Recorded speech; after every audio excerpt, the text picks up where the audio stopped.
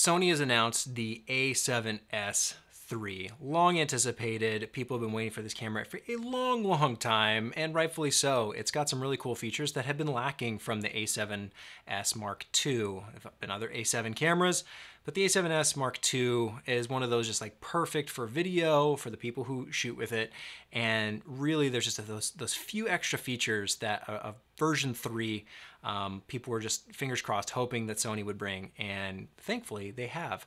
I'm sure there's plenty of videos out there talking about the specs, and of course you can look that up. We'll go through it even a little bit, but just right off the gate, I am a GH5 shooter as well as an Ursa Mini shooter. GH4 was kind of like my first 4K camera. So that's where I come from. I don't shoot with an A7. I have in the past as like kind of rentals. I've tested them out. I have a couple friends that shoot with the A7 Sony cameras. So I don't hold them kind of like, I don't hate them, but I also don't love them. I'm not like a fan. I'm just like, I've had the a7S II and I've just been waiting for the 3. If that's you, you probably already know you want this camera and you want to buy it. Maybe for people on the fence who are looking to upgrade, maybe looking to switch from something else, that's kind of where I come into this, and I feel like maybe my perspective is valuable coming from a GH5, which is micro four thirds, and of course we all want to shoot full frame. So with the Sony doing that and a mirrorless body that's relatively affordable, it's a very attractive camera. So we can talk about what the a7s III brings new to the table and talk about if it's really worth the upgrade, if it's worth the switch, kind of what we think, and I'll share some of my thoughts on that. So if we want to take a look at the Sony a7s Mark III, we can go through here, and it's a really cool landing page they have here on B&H where they've kind of done some, I don't know, how do you describe this? It's like custom layout that they've added to B&H, which is kind of nice that they do this per camera, but it can also make just getting down to the specs kind of annoying as well. But here they have a nice comparison between the a7s III versus the other A7 cameras, or at least the a7s Mark II and the a7 III. The big feature with the a7s Mark III is that you can shoot 4K at 120 frames a second. Is that valuable? Yes, absolutely. Is it the resolution, killer like that Canon and Blackmagic and a few other camera companies are bringing to the table? No, it's still just 4K, but honestly, when most of us talk about video resolution and we're talking about this stuff, 4K is usually good enough for modern context, right? If you want to future-proof and you're worried about a future where 8K becomes a norm for whatever reason, even though 4K hasn't really been adopted as a viewing medium, like we can have those debates, but 4K across the board is good. It's not 1080, which in today's day and age, if this was a 1080p camera, like I think everyone would just laugh, right? But it's not, bringing any resolution, extra bells and whistles there. It's bringing the frame rate, which 4K 120 is great. I mean, the Ursa Mini Pro Gen 2 does 4K 120, which is beautiful.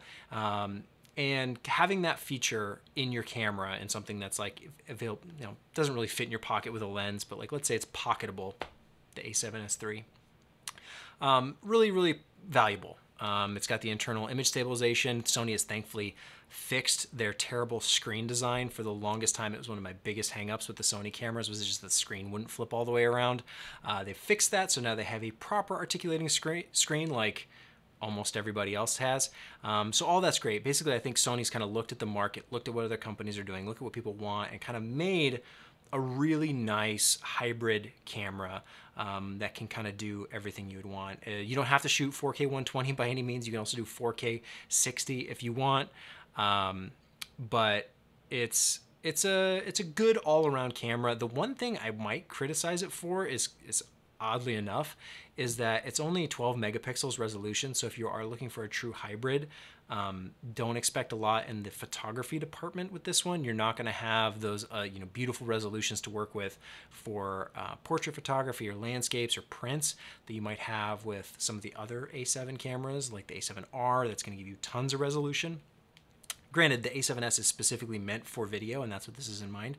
But if you do like a camera that can do a little bit of both, I do think it would have been nice to upgrade the photography side. But to be fair, the a7s is meant to do really well in low light, and so having larger photo sites allows the camera to kind of see in the dark, as they say, and do better at higher ISOs.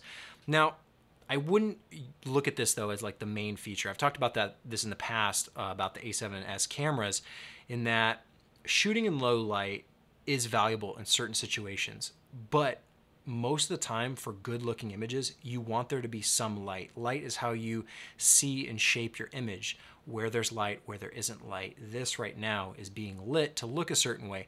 If you go into any environment and you just shoot and it's low light, you might have to in certain situations if you're shooting a documentary or something like that, where you just don't, you're run and gun, you can only bring the camera with you, you can't bring lights, you can't do anything.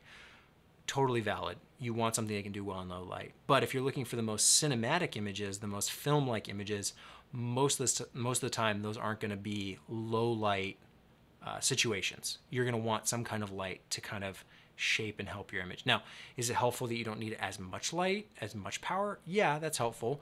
But a lot of times you're going to be shooting in daylight as well, where you have full sun, and it's not a problem. So I look at the low light thing as like, it's a nice feature, but it's not necessarily for me a must have, which is why with like the GH4 and the GH5, I went that route compared to Sony, because those cameras were much more video centric at the time and really helpful in having all those great video features like the flip screen, like continuous recording, like not overheating, like a long battery life, etc., etc., etc. So now Sony, from my perspective, has finally brought to the table a full frame mirrorless camera that suits almost all of those needs. And what's great about that is that Sony's finally done it, which is awesome, and I applaud them for it.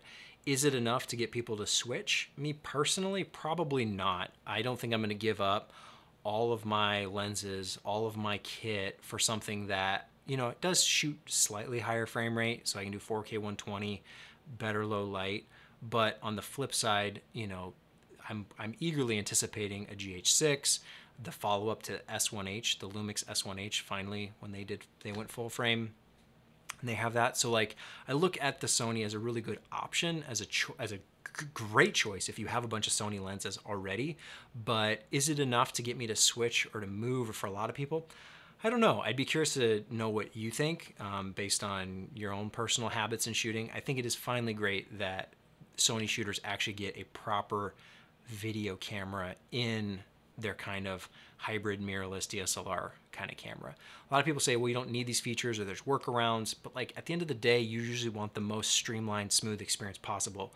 One camera that you don't always have to rig out. You can if you want to, but you don't have to rely on external batteries and external adapters and like all this stuff to make it work, like a fan to cool it down. All that stuff is really, really annoying, and it's just nice to have something that just works right out of the box. And I think that's finally what we have with the a7s III. So I applaud Sony. I think it's going to be a great camera. They do say that you can record 4K 60 for over an hour without overheating, but that makes me wonder that, like, can you not go longer than that? Like, it's so mind-boggling to me that these camera manufacturers are making cameras that, like, yeah, you can do it, but it overheats. Now, granted, you probably will never run into that situation with Sony, at least hopefully. Only real-world testing will kind of let you know that, you know, so maybe if you're cautious and you've had overheating issues with Sony cameras in the past, maybe give it a rental before you actually go out and buy it. But for me, the GH cameras, granted, they're a smaller sensor, but like they never overheat. And like I shoot in Phoenix in the desert. It's like incredibly hot, and like I've never once had it overheat on me. So it's so weird to have, you know, these cameras that like have all these great features, but like you can't hardly use them because they overheat. That's separate. That's more pegged towards Canon than Sony, but Sony does mention it. There's some other features that you should know about on the Sony a7s Mark III, that it can do 10-bit 422. It can do RAW 16-bit over HDMI, if that's of interest to you.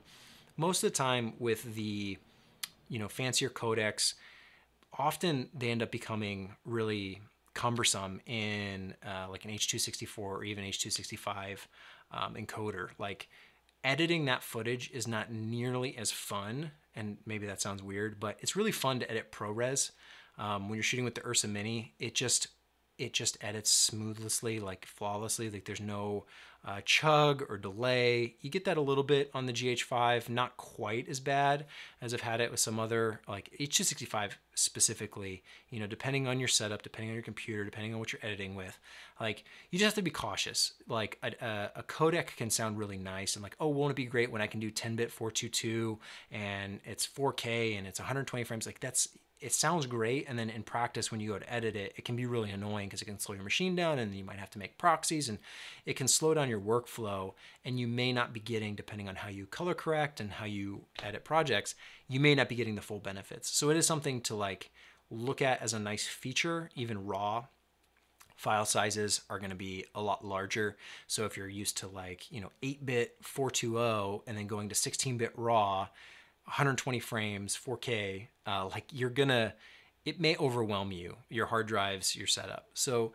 all of the features on paper that, you know, even with like what Canon is doing with the 8K or Ursa Mini with the 12K, like these things sound really nice, but then in practice, they can become overwhelming. Thankfully, 4K, you know, what used to be that way for 4K, hard drives and everything has gotten a lot cheaper, things have gotten faster, computers have gotten better. So like stuff always catches up, but it usually seems that on the acquisition side, it's usually kind of the cutting edge. And then you kind of have to work through that workflow to find a way to make it work for you. And it's certainly better than it used to be, where you had to log and transfer and you had to make everything ProRes, like otherwise it wouldn't play at all. Like, but there is something to be said about just being able to shoot ProRes. The fact that it just is so sturdy and reliable and just a good, efficient codec for editing is really, really nice. And I appreciate anytime I'm editing Ursa Mini footage compared to something that comes from more of like a hybrid mirrorless camera, because it just edits smoother and better. So also something to keep in mind as you look at the specs on the a7S Mark III. It does have the internal stabilization. It's not quite as good as some other cameras. I think it's like 5.5 stops of stabilization. Combine that with a lens, maybe you'll get a little bit better. But really, I think it's just Sony has done a really good job rounding out this camera and kind of adding the features that we're desperately missing. The battery life is supposedly better. I believe it's 60% better. Whatever that means in practice, we'll see, considering you're shooting, you know, a faster frame rate now. So it's all kind of like just numbers on paper until you actually try it out. But upgraded the battery life, better performance there. They've got the flip screen finally, thank goodness. And they're actually offering some decent codecs and some nicer frame rate options, considering the a7S II, you were capped out at 4K 30. So to go from 4K 30 to 4K 120, I'm sure if you're an a7S shooter, like you're happily upgrade. The price is $3,500, which isn't unreasonable for what you get. It's actually probably a pretty good deal, all things considered, but that is a hefty investment if you don't have any Sony glass and this is like something brand new. You're gonna have to invest a lot in fast memory cards and lenses, batteries. Like it's an undertaking, but I do think it is a great option for people out there who are looking for more features in their camera set. If you've been shooting with the a7S Mark II and you've only been able to do 4K 30 and you haven't been able to do any slow motion in 4K, that's really, really frustrating. Meanwhile, people with the GH5 have been doing 4K 60 for, what has it been? I don't know, a long time now, 3 or 4 years, whatever it's been. So to finally have that feature is, I think, very, very welcome and good to have in the marketplace. And competition is always good. At the end of the day, that's the best thing, is that Canon has new stuff, Sony has new stuff, Blackmagic has new stuff, Panasonic with Lumix is going to have new stuff. Nikon, who cares? It doesn't usually matter or factor into this. Red is always doing new stuff. So it's just great to finally see this stuff become these high-end premium features that have been relatively expensive trickle down and kind of become more mainstream in consumer, prosumer products like the a7S III. And it's just finally good to be out there. I've been sick of the rumors and hearing about this camera and people constantly talking about, when's it coming? When's it coming? When's it coming? It's like, all right, it's finally here. Now we can worry about the version 4 that's inevitably coming later. So glad that it's there, glad it's an option, and I probably won't personally be buying it, but maybe it's right for you.